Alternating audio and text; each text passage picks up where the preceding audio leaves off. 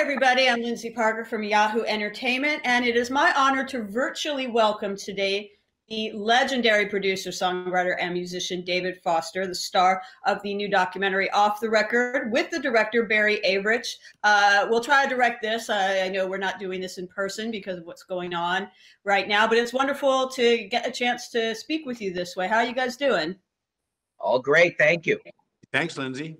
Thanks for doing this. So, since I've got both of you, I think the obvious place to start with regarding Off the Record is how you guys came together. Like Barry, like why this subject fascinated you, and David, like why you were willing to, put it all out there. It's it can be very vulnerable. Some of the things you talk about in the film. How did this partnership come together? Can I just answer that first? Because I'm sure Barry has a better answer than me. I know he does. But my answer simply this, because I've been asked this before. Like, why now? Why a documentary? The simple answer is nobody ever asked before. So when Barry and Bell Media and Randy and Jeffrey said, hey, we think this is a good idea, and Barry being of such acclaim, I was like, yeah, hell, who wouldn't want a documentary about their life? That's my answer. And mine segues from that. I mean, when they brought the idea to me, I said, well, how many documentaries have there been on David Foster? I mean, he is Canada's Quincy Jones. He's the world's David Foster. I couldn't believe that his legacy hadn't been celebrated yet. And just to add to that, the more I researched him, I realized I'd made a film in 2005 called The Last Mogul about Lou Osterman. And David, thank you. David Brown, who produced Jaws and The Sting, said that Lou had the entire equation of the business in his head, and David has the entire equation of show business in his head.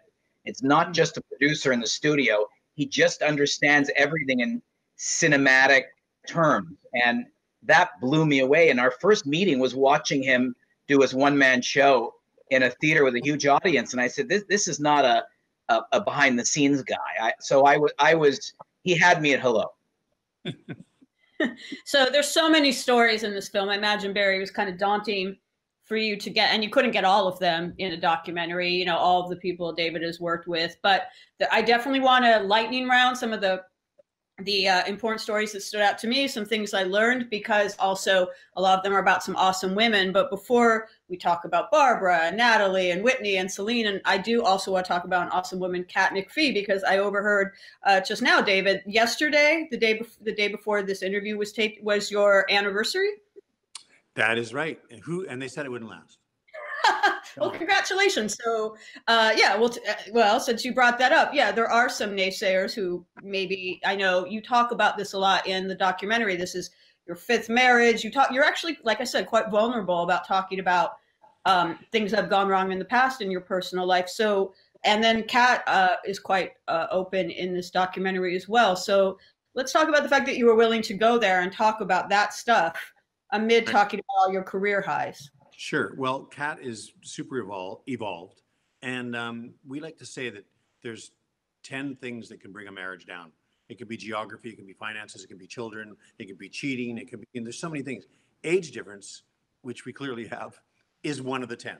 But if the other 9 are solid, then you have a real shot at staying together. So our other 9 are really solid. And, this is a documentary about my life. So I just didn't want it to be like, and then he did, and then he did, and then he did. Because like anybody, we don't need a talent like a Barry's caliber to do that. So Barry really grinded us. And to his credit, and I will say to my credit too, I let him do what I love to do, which is be a control freak in the studio. And I let him be a control freak in the documentary. And I was allowed to make a suggestion or two, but I was never allowed to go like, take that out. I don't like that. That person is gone. I mean, maybe he would have let me, I don't know, but I didn't want to, because I wanted it through his lens. I didn't want it through my lens, which I know my story like so well. I know every heartbeat of it. So I wanted his take on it. So if you relinquish the control in that way, I don't know, when did you see the several interviews that Katharine did for this documentary where she's pretty outspoken about the challenges of being married to you and how getting you to communicate and things like that. I was very surprised by her candor. When did you react to that, and how did those interviews unfold in terms of the grinding, as you put it. I'm not sure if I have seen that. Have I seen that, Barry? Because the link you sent me, I was never able to open, ever.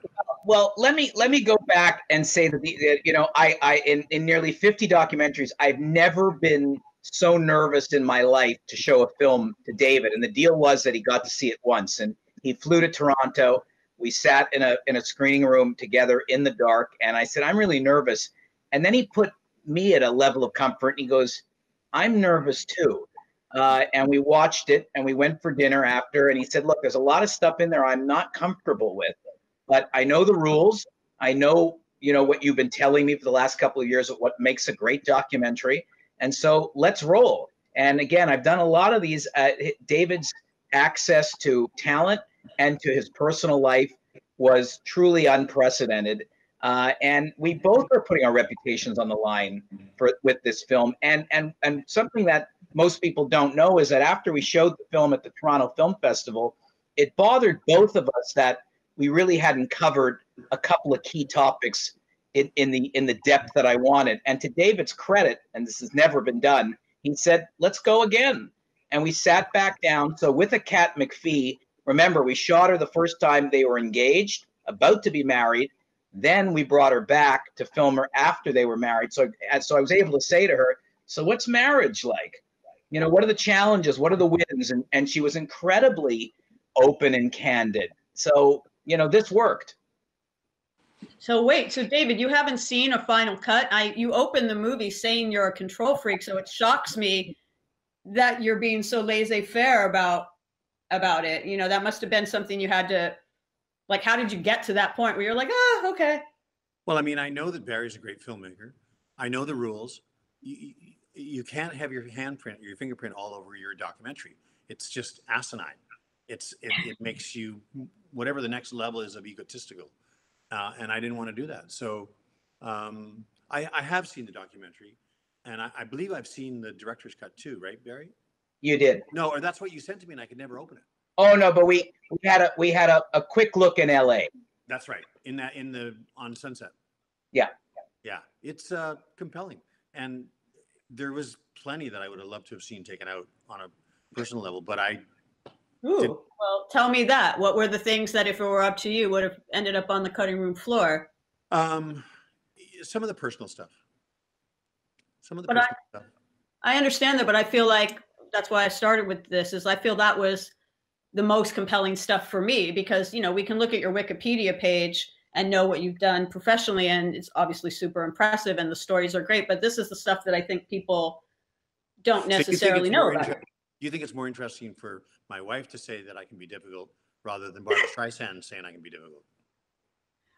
I think they're both interesting in different ways. I'm just saying, like, it's not all documentaries allow that peek into the personal life. A lot of them are more just about the career highs and lows. So I appreciated that there was a bit of both. I will tell you that the line at the top of the film where David does say with a tongue in cheek and with some bravado that I'm going to be all over you, it's a bit of a thrown away misleader, because that was truly the first interview that we did together. Although we spent a lot of time together, the chemistry wasn't established between us until we sat down in Capitol Records, in that studio where everybody from Frank Sinatra to Dinah Washington performed. So it was emotional for David, for both of us. He did not know me as a director on a personal level, and saw me film a little bit of him, B-roll and stuff, but to sit down there, and I don't use notes, and we sat there for 5 hours.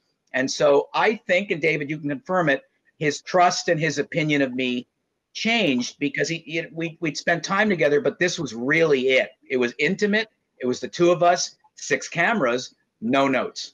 Yeah, no notes. Very impressive. And yeah, your stock went way up that day. Well, before I move on to the lightning round, I want just, it just sort of segues into that, but I did want to ask another thing about Katharine McPhee, because I know that you were a guest mentor, I believe, on her season of American Idol. I'm a big American Idol fan. And I know she actually sang a song on American Idol on the Greatest Love Songs episode, I Have Nothing, which you co-wrote, and you co-wrote with your ex-wife, Linda. And I'm curious, is that how you guys first met and became friends? I know the romance came later. Yeah, we met on Idol. I was a mentor, a guest judge on Idol, and that's when we met. And then we always stayed in touch and worked together, charity events. But you know, I was married, she was married, and we behaved. Well, I'm glad about that. But I'm curious if there's like any kind of full circle moment that goes through your mind that she sang a song you wrote, one of your most iconic songs, written for one of your most iconic artists you've worked with, written with a previous spouse, and it was on Love Songs Night. And then, you know, 14 years later, you're celebrating a year anniversary. That's like a love story. That's a biopic right there. Barry, direct a biopic for that. Should be done. I don't think it's that deep. I mean, I don't think we put that much thought into it. But Okay. Where we ended up was pretty great. Pretty great. So let's talk about Whitney. I have mentioned I Have Nothing, but I love the story in the movie about I Will Always Love You, which because I learned a lot about that in the sense of you had some misgivings about the recording of this one, about the intro and stuff, which I think is interesting. Yeah, that for sure. But to back up just slightly, the original song that they picked was What Becomes of the Broken Hearted, you know. And I did a demo of it. I played it for Whitney, and she wasn't feeling it. I wasn't feeling it. I was like, oh. She said, please try again. I tried a second demo, still wasn't feeling it. And I didn't know what to do because it just wasn't working for her. It's a good song, but not right for her. And then lo and behold, that song became a hit for Paul Young on the charts. And I ran to Kevin Costner, feigning that I was upset when I was actually thrilled. Kevin, we can't do this song. It's a hit now for Paul Young. Come up with another song. And he did. And that was I Will Always Love You. But the part you're referring to is that I didn't want to do the first part a cappella. And he did. And he won, and he was right, and I was wrong. Why didn't you want that? I mean, was it because you didn't think it was like a risk for radio, or what was your reasoning? It just didn't, I'm a musician. I like to make music.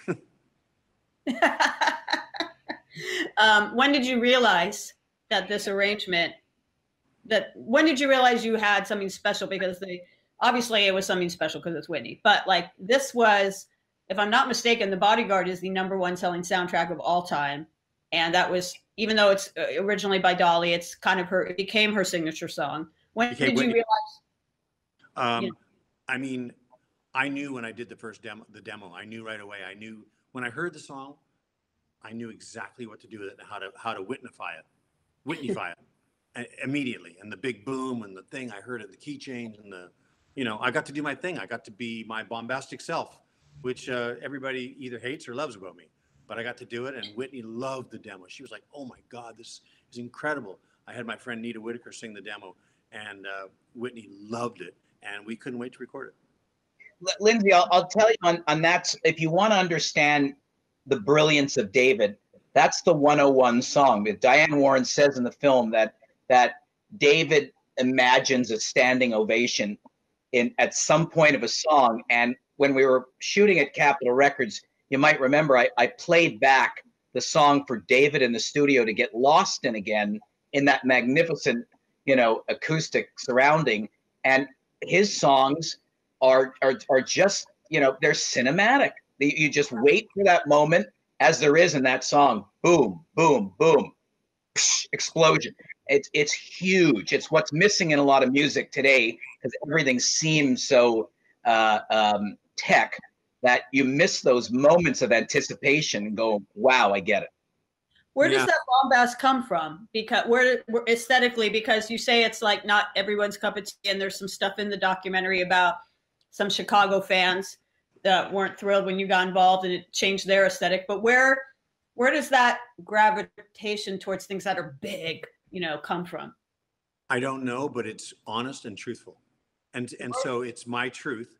And just the same as when Neil Diamond writes a song and it's 3 chords, and every song that he writes is about 3 or 4 chords, and they're all amazing, but that's his truth, right? I couldn't do a 3-chord song, I don't think. I mean, my stuff is more complicated. But when I lay my hands on the keyboard, like right now, I have a piano in front of me. When I lay my hands on the keyboard, it's going to be like this.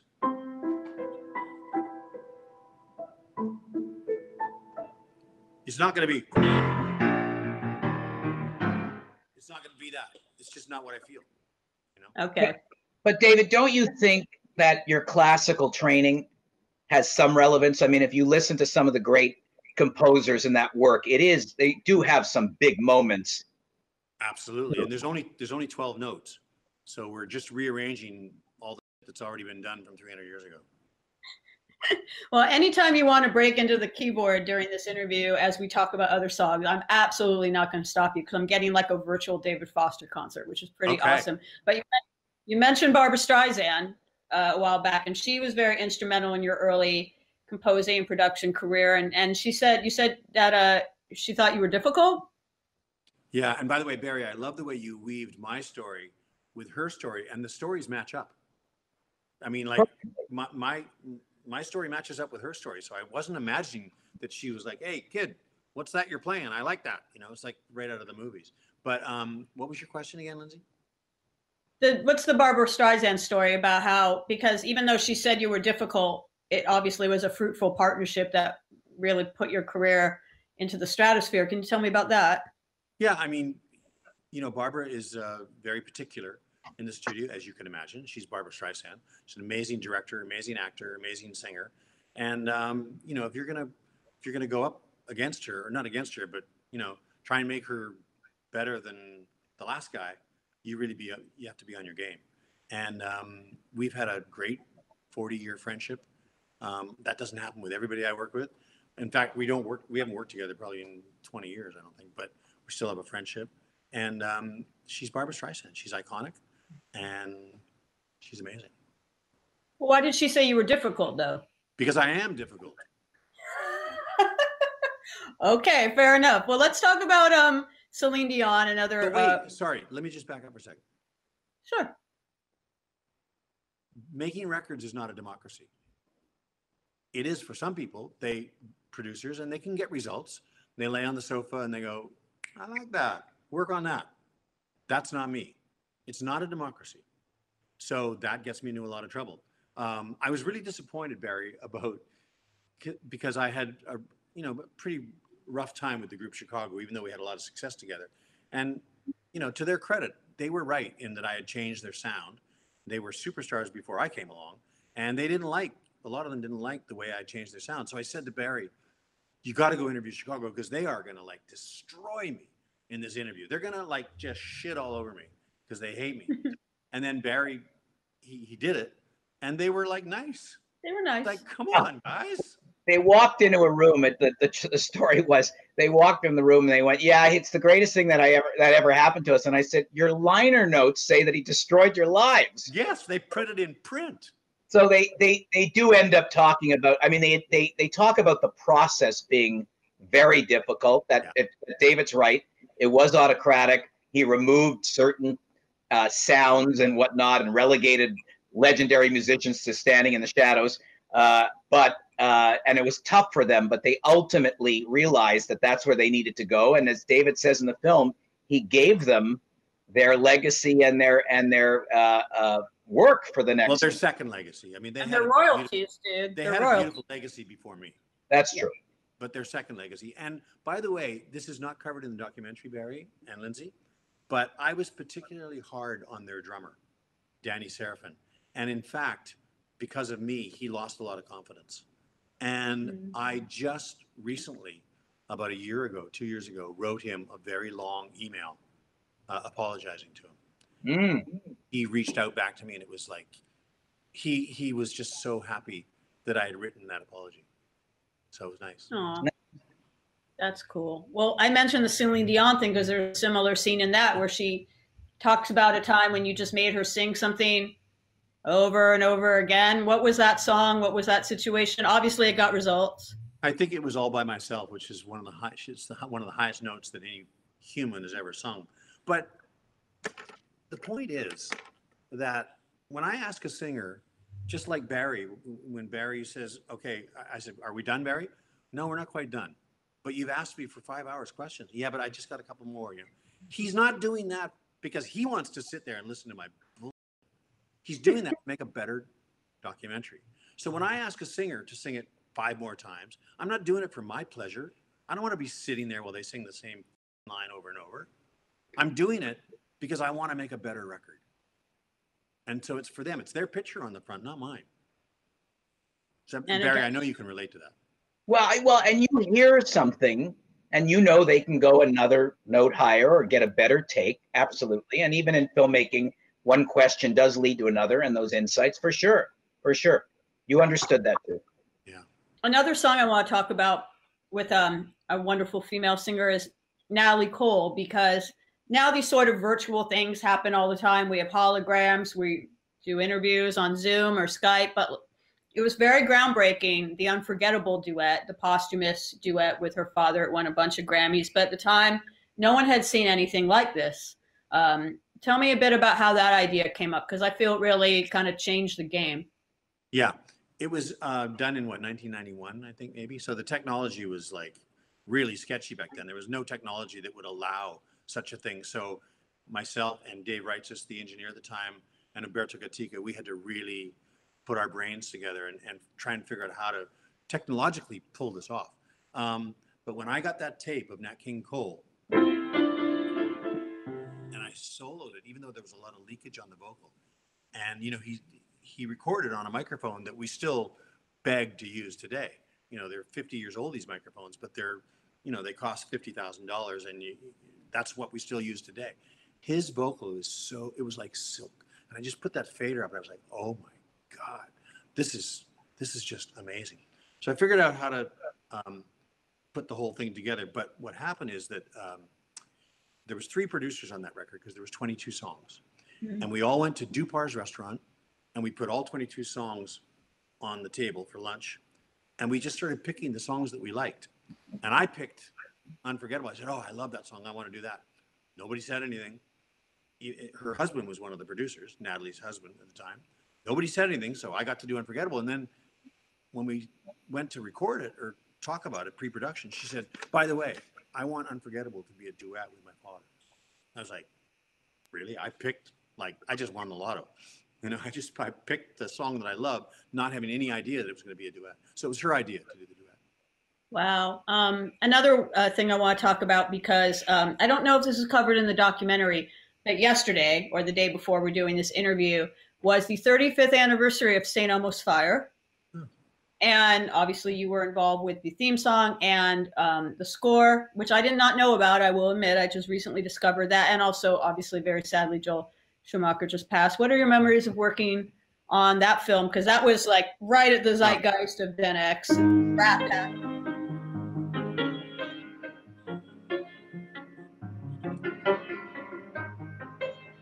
Well, I have a lot of memories, but I don't want to take up a lot of time.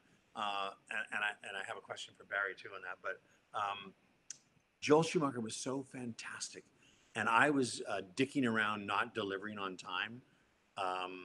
And he used a line on me that I just love, and I use it to this day. He was very excitable always. You know, he was such a beautiful guy.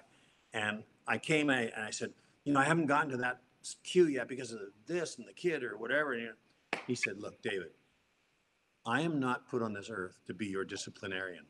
You either get the work done or you don't. And I just love that line. I'm not here to be your disciplinarian. Oh, it's just brilliant on so many levels. And he was really fantastic. And he had quite a body of work too. Absolutely. But that film, for people of a certain age, for people who are squarely falling in Gen X, that was along with the John Hughes films or the Brat Pack films that were coming. Yeah. Yeah, all of them really just captured a moment. So I'm wondering, when you recorded the music for it, you know, what were you influenced by? It was, you know, 85, smack dab in the 80s. Yeah. Well, I remember calling my friend Tom Scott, who is a great saxophonist and composer himself and great musician. And I said, Tom, I'm scoring my first movie. I have no idea what I'm doing, but I've found this theme that seems to work a lot throughout the movie. It seems to work like in 10 different places in different ways. I said, is that good or is that bad? And I really didn't know. So when you take it like in a tender moment, and you pause, and he's going, if you found something that can work all the way through the movie, you've just cracked the code. So. And you did. You did. My question for Barry, Lyndsey, was, I have one complaint about the documentary. And I'm not a complaint, but a note, not a note, a note. Why didn't you put more of my failures in the documentary? Or why didn't you want to talk about this? That question almost seems like a setup. Like now I'm supposed to. Well, I couldn't find it. Good question. It's a good question. No, I mean honestly, it bothers me because I've had way more failures than successes. Well, that's completely untrue. This is the Canadian insecurity coming in, which I'm part of on that end of it. I don't, David.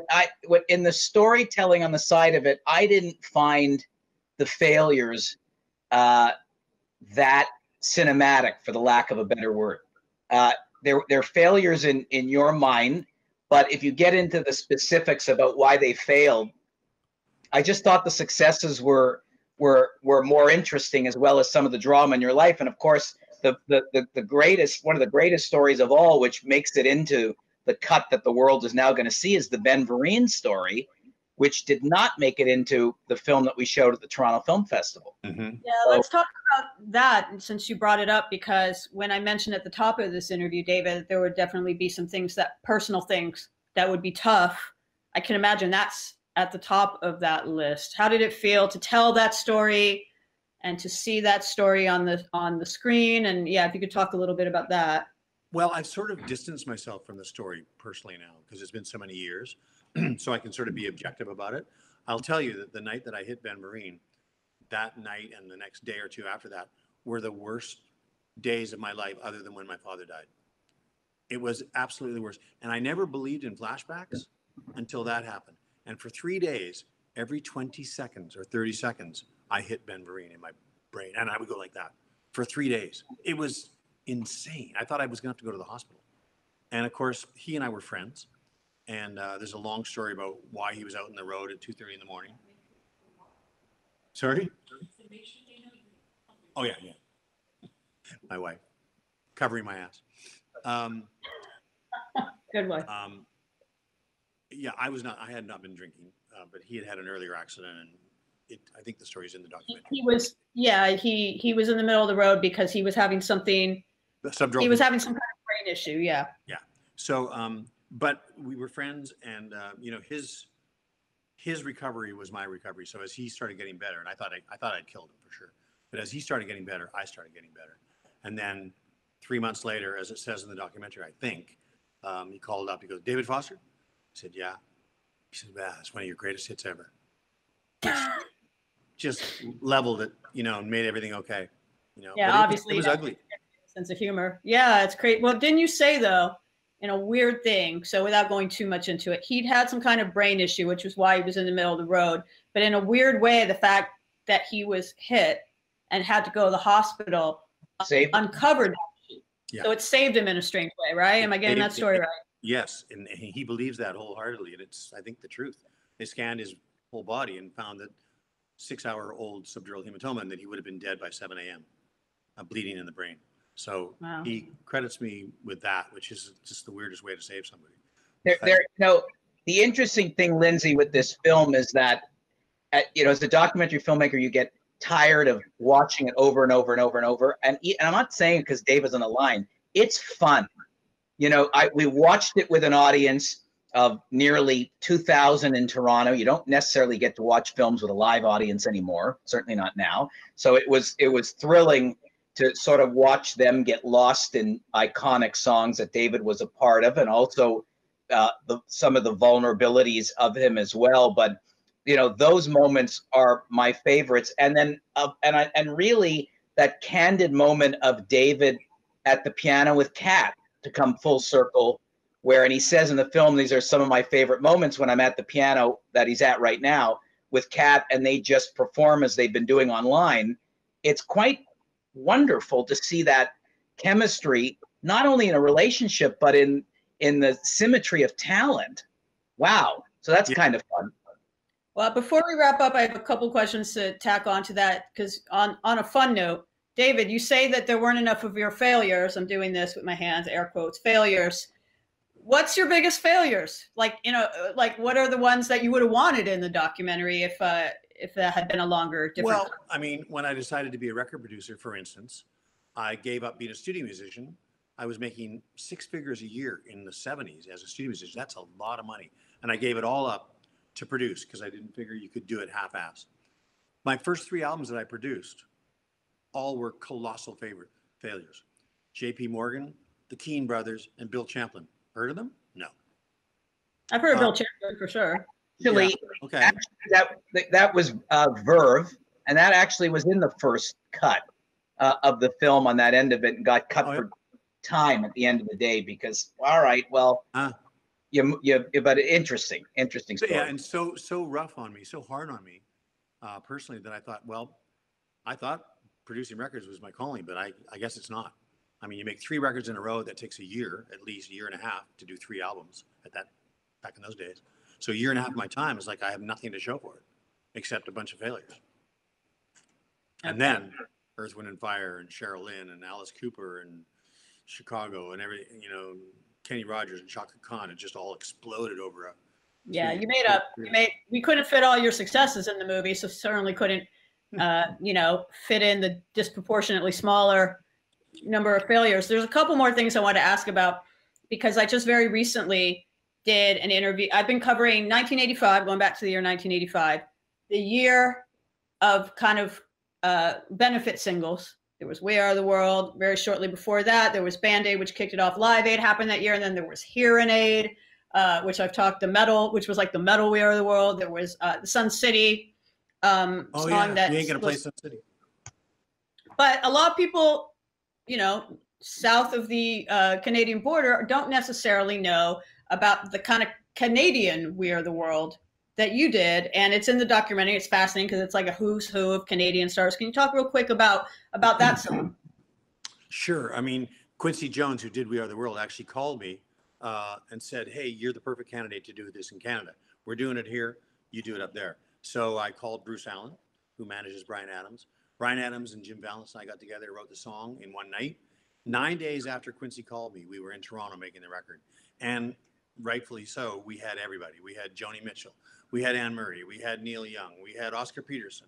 We had Loverboy. We had Rush. We had everybody. It was the most amazing thing. And that's where I classically told Neil Young that he was singing out of tune when I was producing him. And he goes, "That's my sound, man." Is that in the documentary, Barry? It is, isn't it? I think so. Yeah. It's a good story. It's a good story. Well, I thank you very much for your time. You guys have been very generous with your time. But to wrap it up with sort of what we were talking about at the beginning of the interview, because Barry, you brought up the chemistry between Kat and David and what you've witnessed. How did you celebrate your anniversary, David? That happened just yesterday. In pure classic COVID style. Can't go anywhere. Managed to get flowers. I managed to get a gift for her, just all without going out. And we had takeout from our favorite restaurant, Craig's. No, I missed that. Yeah. That's a good place. So it was you do discuss in the documentary how you've sort of run, I'm using your words, but run from other marriages when they got tough or whatever. Like, what have you learned from those? Because it seems like, as you said at the top of this interview, you and Kat have such a solid foundation. She's even looking out for you during this interview. What have you learned that you're applying now that's making this work? Well, you know what I'm going to say about that? The documentary's on Netflix starting July 1st. Watch it. That's what I love this, man. Mic drop. You are professional. I appreciate that. It is a great documentary. And yes, there's a lot of candid stories, a lot of fun stories, a lot of serious stories. It is called Off the Record. Thank you so much, guys. It has been a treat and an honor to speak with you both. David Foster's Barry Avrich directed documentary Off the Record is available July 1st on Netflix. I heartily recommend it. And thank you for watching this, everyone. Thank you. Thank you very much.